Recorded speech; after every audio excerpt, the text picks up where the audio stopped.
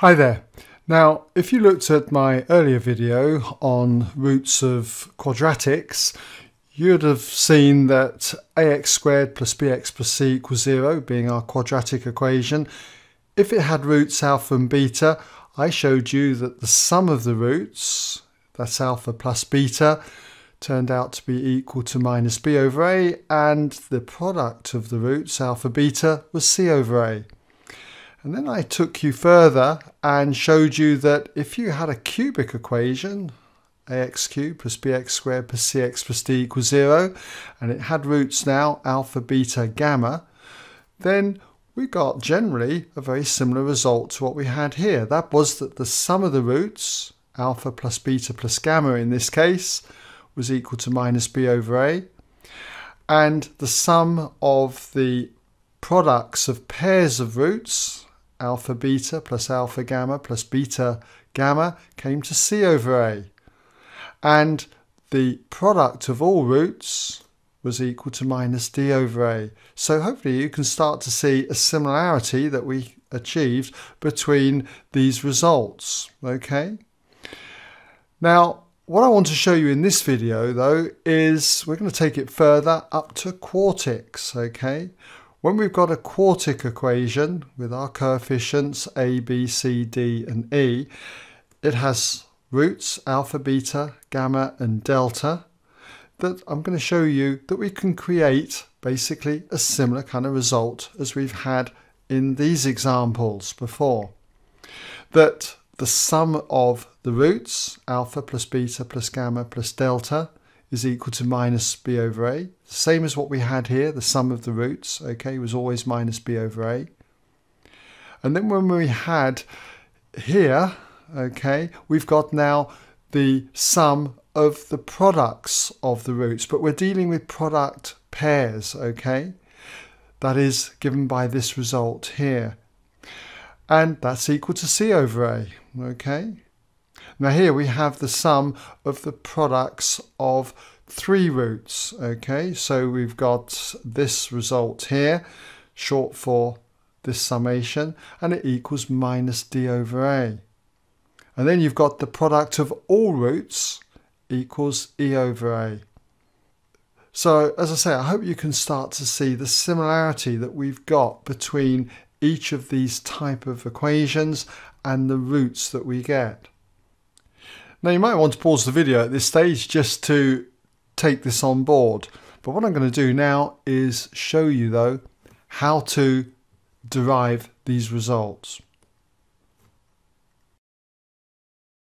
Okay, so let's suppose then that you have got an equation, a quartic equation of the form ax to the power 4 plus bx cubed plus cx squared plus dx plus e equaling 0.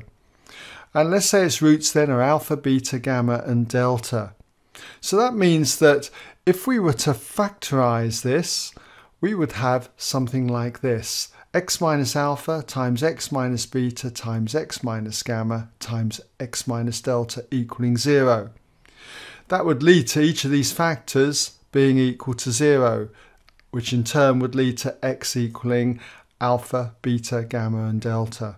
Okay? So what I'm going to do now is just expand this, okay, and then we're going to be comparing coefficients. So if we were to expand the last two brackets, you're going to get this result here, okay, that's when you expand these last two brackets. Check it out, okay, later on if you're unsure, okay. Then next I'm going to multiply x minus beta with all of this bracket. So if you'd multiplied x first of all and then followed it with minus beta times all of those terms, you're going to get this long expression inside this bracket here. Okay. Next I'm going to expand these two brackets now, multiply throughout by x and then multiply throughout with minus alpha. And again, if you do that, you're going to end up with this very long expression here on the left, okay? And it equals 0 to make it an equation. Right. Well, What I do next is group up the various terms, the x cubed terms, the x squared terms, the x terms. Okay, so if you were to do that, again, you might want to check it out later, but you'll get this result: x to the 4 minus the sum of all the roots, okay, times x cubed, plus the sum of all the product pairs of roots times x squared, minus the sum of the products of 3 roots times x, and then plus the product of all roots. Okay, and that equals 0. So what I want to do now is, let's just take this top equation, the Quartic equation, number it 1, and I'm going to divide all the terms by a. And if you do that, you're going to get this equation here. And I can compare this equation with this one here, okay?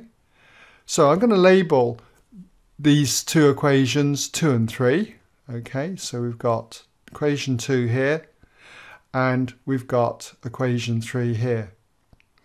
And I'm going to compare the coefficients then between equation 2 and 3. So we can see that we've got a 1x to the 4 here, 1x to the 4 here, okay? But when it comes to comparing the coefficients of x cubed, you can see that minus the sum of the roots, okay, is equal to b over a. So if I just look at the sum of the roots, that's going to be equal to minus b over a. So that's comparing the coefficients of x cubed, and we're using the sum of all the roots, okay, equals minus b over a. And similarly, if I compare now the coefficient of x squared, that's this bracket, with what we have here, c over a, then you can see that what we get is this result, that the sum of the product pairs of roots, okay, is equal to c over a. And if I compare the coefficients of x, you can see that the sum of all the products of 3 roots is going to be negative d over a. And that's here, okay, this using this notation. And lastly, we've got the constants here, okay, the product of all the roots clearly is going to be equivalent to e over a. There we go. Alright, so a proof of those basic results.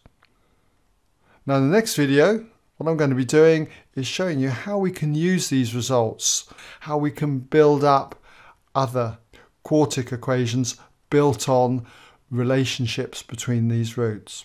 Okay, so I hope you'll have a look at those. In the meantime, thanks for watching, and hopefully catch you in the next video. Bye for now.